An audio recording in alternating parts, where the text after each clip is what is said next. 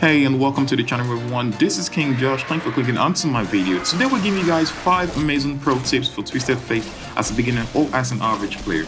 Let's go right straight to tip number 1.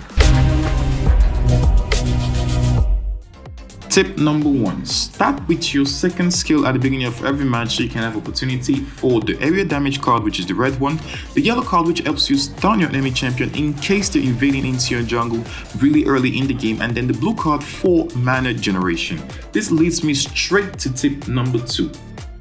Always use the blue card against objectives like Dragon, Jungle Monsters, Baron, Herald, and even Towers, because it gives more damage when you use the blue card against these objectives.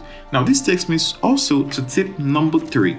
During laning phase, if you're up against an assassin and you want to sustain mana, use only the blue card and your auto attack. This gives you an option to generate more mana, and then you can keep range, play safe, and don't die to the assassins. And you can last longer in the laning phase, and you only recall when you see your enemy champion recalling back to base.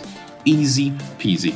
Now for tip number 4, before you ult into a team fight, make sure you have a card in hand, preferably the yellow card so you can stun your enemy champions. It's a really nice engage, or you can go with the red card for area damage and slow down the enemy champion so your team can follow up with probably the ultimate or CC and also keep the match intact. That's a very good tip. Now onto the final tip, guys.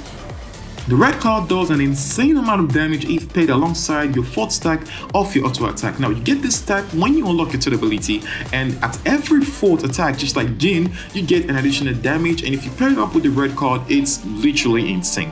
Now this is it, guys, for my top 5 tips, Twisted Fate pro tips. If you enjoyed the video, please leave a like, drop a comment, and let me know what you guys think about this video and what you'd love to see next. Thank you guys once again. I'm gonna see you guys next time. Peace out.